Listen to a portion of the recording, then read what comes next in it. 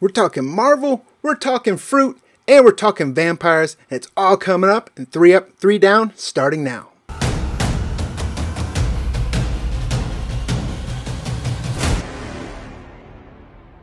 Hey, what's going on, guys? It's Brian and Jack from Simple Man's Comics, where we are helping to amplify your comic collection through integrity and community. We do a lot of comic pop culture content on this channel, so if you're new here, consider subscribing. This is 3 Up, 3 Down, where in this video we're going to talk about 3 picks that are hot and 3 picks that are cool in the comic collecting market right now, starting with 3 Up, and that starts with Black Widow. Trailer just hit. Everyone's well aware of it right now. Phenomenal. Everyone's looking for that movie. That movie's got some hype. So naturally, the market is speaking, and we're seeing some Black Widow keys rise. That's right, Brian. And you know, the funny thing is there's been a lot of negative talk throughout the internet about the trailer and how kind of fans have received it. But that has not stopped a lot of different books from spiking. And I think it's the case of kind of the loudest minority of people kind of taking over internet forums, because we've seen Deadly Origins #2, the Black Widow miniseries, the 1 in 10 Adi Granov variant, which features that white suit takeoff, selling for $30 to $40. We've seen Yelena Belova keys, whether it's Black Widow #1 from 1999 or Inhumans #5, where she becomes Black Widow takeoff. We've seen Marvel Fanfare 11 and 12, which is, of course, the first appearance of Iron Maiden takeoff. We've seen Avengers 43, which is, of course, the first appearance of the Red Guardian, start to rise back in value. Once was one of the hottest books on the market, fell a bit, and now with the trailer, that book is back on the rise. And, of course, Avengers 195 and 196, the first appearance of Taskmaster. Now, it's going to be anxious to see these books go on the rise, but then once the movie comes out, some of these characters that have been highly sought after, or these books are being bought up, the movie comes out, character doesn't have as big as a role, and those books plummet again. But either way, some of my favorite reads, not even some of my favorite covers, huge Phil Noto fan, so I love all those Black Widow Phil Noto covers when he was doing the art for that series not too long ago. But either way, trailer's hot, and those comics are hot. Now, I did say we're going to be talking about some fruit during this video, and we are talking about Peach Momoko. Comic book artists right now, a lot of those variants are seeking popularity, artist on the rise. You just saw it recently with Fallen Angels #2, but that's not the only book that's popular right now, is it, Jack? No, I mean, talk about timely. Spider-Man Venom Double Trouble #2, the 1 in 25 variant that released just today, is absolutely on fire, selling for $40 to $50 already, and we're filming this on Tuesday, and that book has been red hot, low printed series. But you know, it's not just those two; those are the two kind of latest and greatest. But she's also got a North Carolina Comic Con Teenage Mutant Ninja Turtles 100 variant that has been on fire, kind of a old school Japanese look. And of course her Ghost Spider #2 1 in 25 variant, which has become kind of like a Ghost Spider classic. And then some of her older stuff like Marvel Rising #1, the 1 in 25. I was going to say, wasn't there like a Marvel Rising, or I was thinking Supergirl, or not Supergirl, but Captain Marvel, but yeah, it was Marvel Rising that I was thinking of. Yeah, Marvel Rising #1, that 1 in 25, has started to rise in value up to about $40. And we're starting to see action on some of her kind of lesser popular variants, like Silver Surfer Black #4, which has started to rise from like the $12 to $15 level up to like $18 to $25. And it's funny because that one, when it came out, the Marvel Rising actually came out with a little bit of a peak. So when that Silver Surfer variant came out, people were kind of thinking that was going to do the same, and it didn't do as much. No doubt, artists are gaining popularity. Some of those books are being sought after. But for me, still not a big fan. Some of the art I think is okay, but it's just not my wheelhouse. So I'll let everyone else buy those up. Then the last topic we got on the 3 Up portion of this show is Dr. Aphra. Star Wars is all the buzz right now, between the movie, between Disney Plus, between Mandalorian, between Disney's Galaxy Edge at the parks. We got the new ride that's getting ready to open up at Disney World, later at Disneyland. But either way, Dr. Aphra is definitely gaining some popularity right now. That's right. Now, we did just recently a top 5 back issue bolo of modern Marvel Star Wars first appearances, and we didn't include Dr. Aphra. We did that basically because she's kind of like the most well-known, sought-after, already in-demand book, and we were looking to give value by highlighting books that you could find in back issue bins.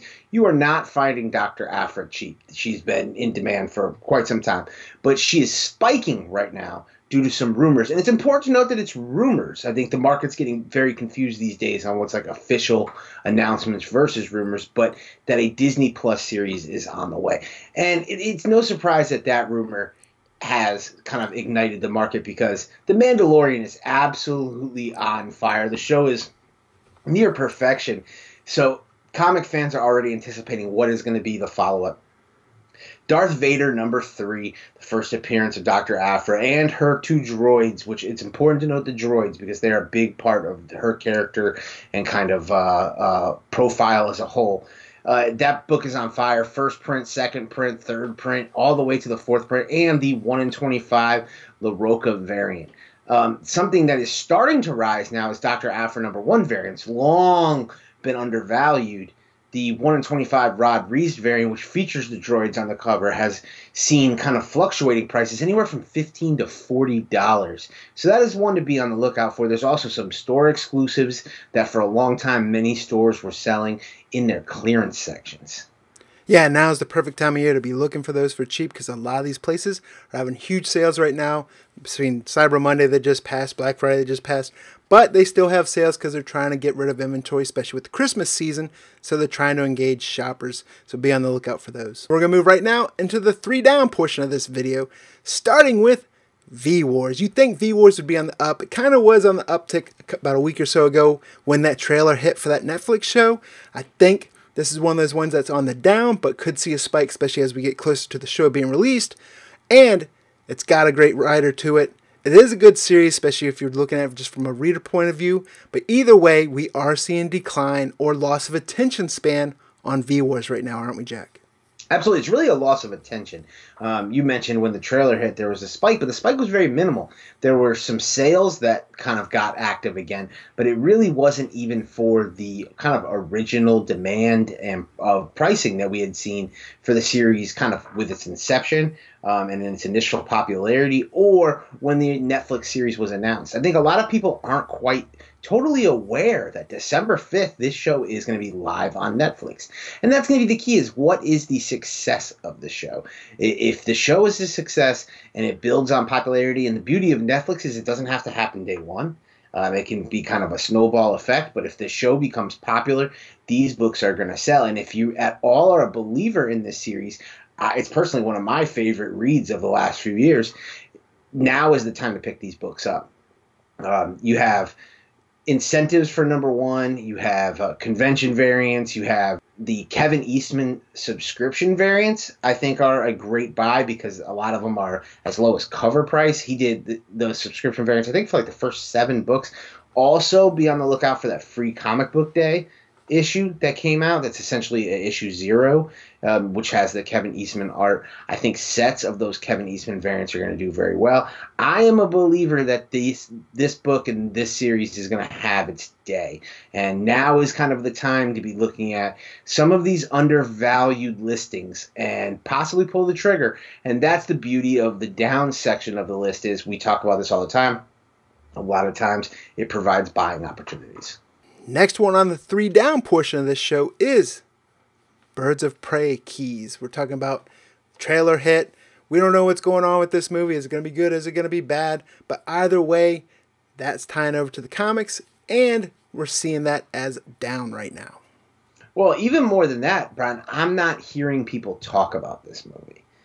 There's a lot of kind of renewed excitement again around DC properties surrounding kind of like the HBO deal. Well, and it's sorry, but it's weird also is I've seen some ads on YouTube, but that Harley Quinn animated series right now is streaming on the DC app, but I haven't heard much buzz behind it. No, not at all. And I actually got an opportunity to watch the first episode. I think it's a series people will like because it's very R-rated. So it's a big time departure from like the typical animated movie that DC puts out. There's a dozen curse words in the first 5 minutes type thing. So it is a very different, a very adult depiction of Harley Quinn. But really, that's what this is all about, Brian. This down pick is all about Harley Quinn. Yes, that Oracle first appearance of Oracle #1, first appearance of Birds of Prey is absolutely down. It is not what it was even at the announcement spike, no doubt. But it really goes deeper than that. The side characters really aren't. It's really about demand. There's not huge demand for the characters in this movie, but the biggest thing is Harley Quinn. Harley Quinn first appearances can be had in the mid 200s right now. And that, if you've been kind of tracking that book over the last, say, 7 or 8 years, that is as low as it gets. Even 9.8, a 9.8 recently went out for 1,500. Just 2 months ago, that was 1,900. So we're seeing drops in demand for this character. And I think whether it's, the trailer that doesn't have people excited, the fact that she's associated with a team here versus it being a solo movie, the lack of excitement that seems to surround the upcoming Suicide Squad movie, the kind of lack of awareness of this adult-themed animated series. It just seems like, when we've talked about this on a few other programs, Harley Quinn is missing the mark right now, and could provide good buying opportunities. These books could be undervalued, what the market will eventually end up saying they're worth. But right now this movie looks to be in trouble. Yeah, who knows? Hopefully we're pleasantly surprised. I want to say I have a lot of faith in Suicide Squad since James Gunn is behind it. But what you see with a lot of DC movies is directors get their cut, and then Warner Brothers go back in and chop it up and make a completely different movie after the fact, which is why we get hashtags release the Snyder Cut. But moving on into the last 3 down topic this week, we're talking about 2099. Now this one is, to me, we've talked about it on this channel between other shows, between the Bolo Show, between Last Call Show. I know you're not as much. I know I'm not as much as big a 2099 fan. Yeah, so I have a new video series that I'm premiering on another platform that will then get kind of put together and collected here on the Simpleman's Comics YouTube channel. And I was doing some research to talk about 2099, and I was really stunned at the kind of selling prices of the original 2099 books, including Spider-Man 2099, a book that we all had high hopes for being a book that was going to see some spikes. It seems like all 2099 books have kind of gone back to their original demand and their original selling prices. So we're talking just a couple dollars. I believe, and I made the point in the video, that Marvel has dropped the ball tying in the original 2099 to the current 2099. I think that too oftentimes publishers are not calling back to those back issues and using them as tools to sell their current upcoming series. And a la Donny Cates. yes, who does a great job of it. But it's the publisher should be the one who is kind of spearheading that. I think that also there's a divide between buyers, right? Buyers who are buying 2099 or are more apt to buy 2099 are our age, because we remember when the original 2099s were released. Now, do you think that might change going forward with Kevin Feige coming in? I think it could, but again, there's so much we don't know about how he's going to handle the publishing side. He's been an absolute genius with how he's handled the movie side. But this issue isn't really a Marvel issue. I think it's a comics issue in general. I don't see a single publisher on the market ever referencing back issues because they don't feel like they make direct money off them. So what they'll do is they'll do things like they'll bastardize their back issues by releasing facsimile editions or True Believers editions or dollar versions, rather than using them as marketing. And the point that I had made on the video was, if Marvel had, say, put out a checklist, promo checklist, like they send those kind of promo cards to LCSs, with all of the original 2099 books, and kind of like incentivized and encouraged LCS owners to build a back issue section, build a little wall, build a display. I'm a merchandising. I would say that sounds like retail right there, yeah. Building an end cap. Right, that's what I do. And if you'd had 3 to 4 months, I mean, these were announced at like New York Comic Con time, or before that, I think San Diego Comic Con, we knew that 2099 was coming. So we've had months to kind of plan a program, but it wasn't done. And I think that because of that, when you're going to introduce this many, say, different characters or one-shots, you really have to be creative about how you're going about your marketing. And I just think they're dropping the ball, and they're leaving it up to mom and pop shops to kind of come up with their own work. For that reason, that's why I think it's down. Let us know in the comment section why you think it's down. But either way, on the back issue market, it's a total miss.